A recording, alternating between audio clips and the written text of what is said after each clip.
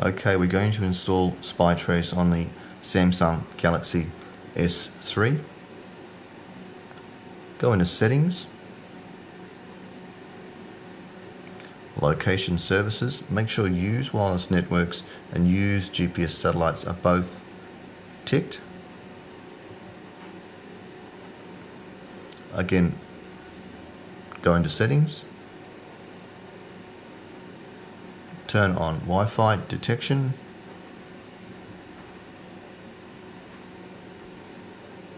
Settings, Security, Unknown Sources, press OK.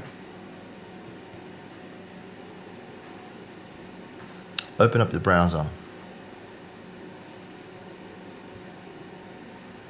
You want to go to www.spytrace.com/android/beacon11.apk.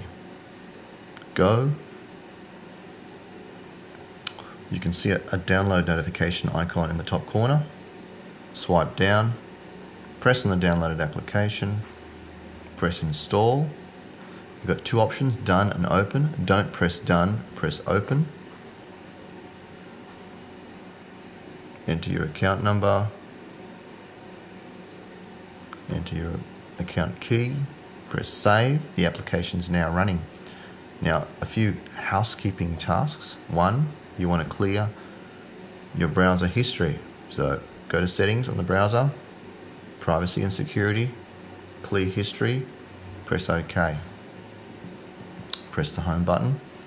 Other thing you want to do is you want to delete the installation files. So go to My Files, SD card, Download, Delete, Delete, OK.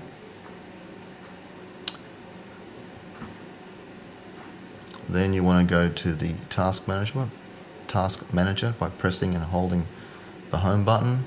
You want to close all the background applications. And the final thing you need to be aware of is that the application actually creates an icon called About. And when you press on that icon, it provides some statistics about the phone. And that's it.